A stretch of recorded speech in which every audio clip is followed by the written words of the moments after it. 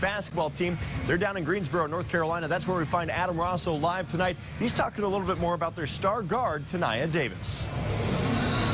Things get rolling down here in Greensboro tomorrow morning. The second-seeded Hawkeyes in their first Sweet 16 since 2014. Now, one of the unsung heroes for this Iowa team is senior point guard Tania Davis. Davis, a tough upbringing in Flint, Michigan. Her teammates calling her a feisty dog out there on the court, and it's pretty easy to see why when you know all the difficulties that she's faced. To be able to play basketball my entire life and to make it to the Sweet 16, I mean, not many people where I'm from can say that. Whether it's growing up in a challenging place like Flint, Michigan. I walked in and she looked at me with tear-filled eyes and said, you know, I did it again. Or tearing her ACL in both knees in the span of just 10 months, Tania Davis is the epitome of perseverance. Obviously, this is something that I've been dreaming of and wanting since I've gotten to Iowa, but I'm just living in this moment and enjoying this opportunity because, you know, for me, especially, it only comes around once. It almost didn't come around at all. Davis says she strongly considered calling it a career after her second knee injury in December of 2017.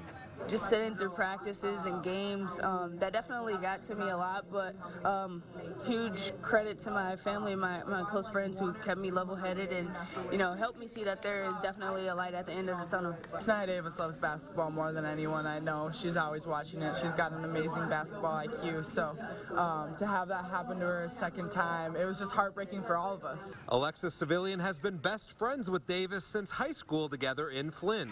She says Davis's mindset after getting through the adversity has helped the Hawks blossom this season. Just a positive attitude, outlook that she's had and mentality that she's had throughout the entire process. She keeps everyone level-headed, everyone calm, and I don't know, I feel like we have strived and grown as a team because of her. Hawks on three, 1, 2, 3. Hawks! That mentality should serve Davis and the entire Hawks team pretty well tomorrow as they try to get to their first Elite Eight since 1993. I have to say they were a pretty fun-loving and relaxed group out here on the court at practice this morning. We'll see if that translates over to the game. Everyone set your alarms back there in Iowa. It's a 10:30 Central Time tip, so if you're out late tonight, be sure to get up and cheer the Hawks on as they try to advance one round further. Reporting live from Greensboro, North Carolina, Adam Rossow, Local 5 Sports. We are Iowa.